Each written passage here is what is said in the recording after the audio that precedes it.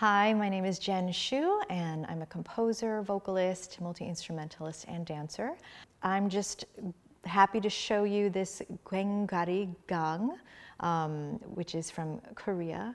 There's a tradition called binari it's used in, which is more like a prayer.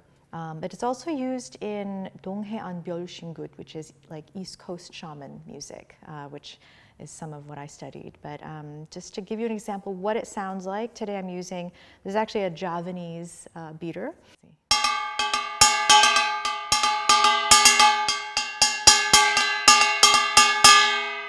So that is just a little rhythm from binari. And yeah, you'll see this a lot in any kind of traditional Korean music called gugak.